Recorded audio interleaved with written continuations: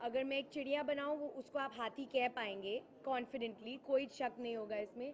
मैं बिल्कुल भी ड्रॉ नहीं कर सकती, स्केच नहीं कर सकती, पेंट नहीं कर सकती, कुछ नहीं कर सकती। इनसे मैं क्लासेस लेने वाली हूँ अब। हिडन टैलेंट मेरे बारे में कुछ भी हिडन नहीं है। मेरे बारे में सबको सब कुछ पता है। It was quite bad actually. मैं कहना चाहती हूँ ये सच्चाई ये थी। वहाँ पे मैंने कहा चलो ड्राइंग तो मुझे आती नहीं है, मैं बस लिख देती हूँ वर्ड्स, तो मैं उतने में ही अच्छी हूँ और नहीं।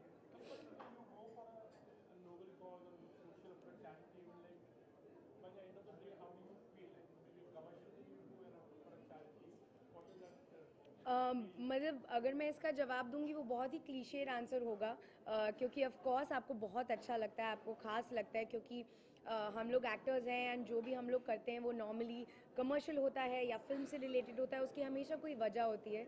लेकिन जब वो वजह चैरिटी के लिए होती है या किसी कॉज को सपोर्ट करने के लिए होती है, वो उसमें फिर आपको काम नहीं लगता। आप जानते हैं कि आप इसलिए हैं क्योंकि आप एक इंसान हैं, आप किसी और के लिए फील करते हैं एंड आप चाहते हैं कि उनकी मदद हो।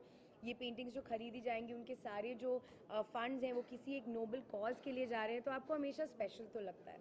जब आप 15 साल की थी तब आप कौन सा शौक था आपको? एक्चुअली बचपन से मेरा एक ही शौक रहा है जो सबको पता है, वो है सिंगिंग। मैं तब से शोज़ कर रही हूँ, जब मैं 3 साल की थी मैंने अपना पहला स्टेज शो किया था। तो सिंगिंग इज़ द वन जो मैंने हमेशा से मेरी लाइफ में रहा है।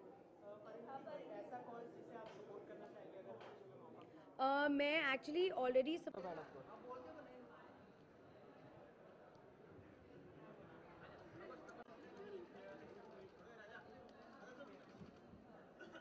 चिल।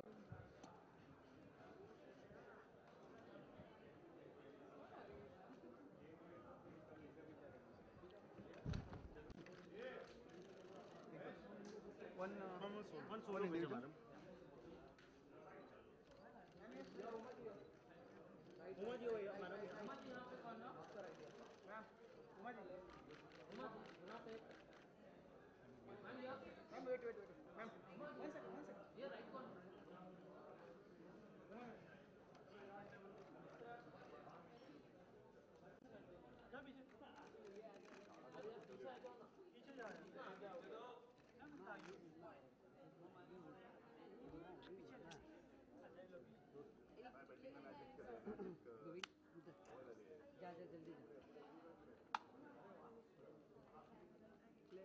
लाड़ बार बार चेंज कर रहे हैं लोग।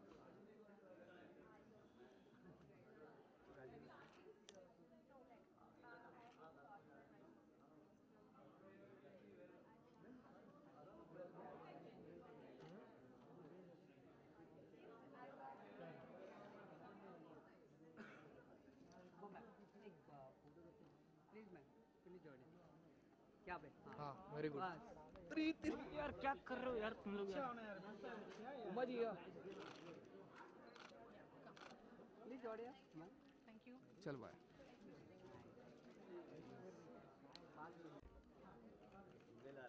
सरक थोड़ा।